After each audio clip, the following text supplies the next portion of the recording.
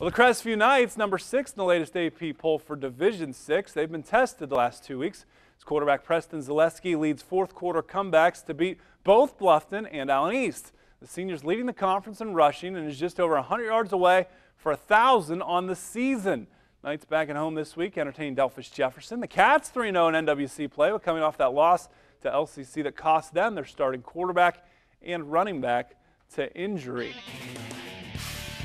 Homecoming queen Mallory Bowen and King Preston Zaleski. Is Zaleski with the design run for a short gain. Then Zaleski scrambles, keeps the play alive, but Jordan McCann, a defensive 3 and out. Here comes Mike Klein on the sweep. Some nice yardage for the Wildcats. Kurt Wallenhop in there for Jay Stockwell. Fumbles. Jordan Roop recovers, ending the offensive drive. Now Malcolm Oliver takes the pitch. 32 yards to the 10.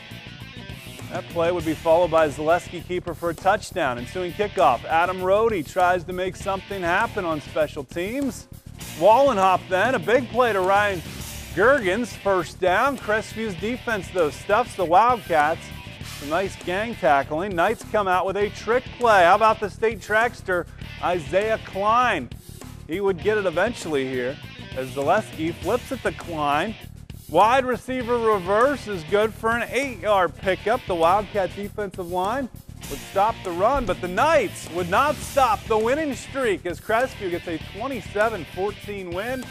They are 6-0. So your NWC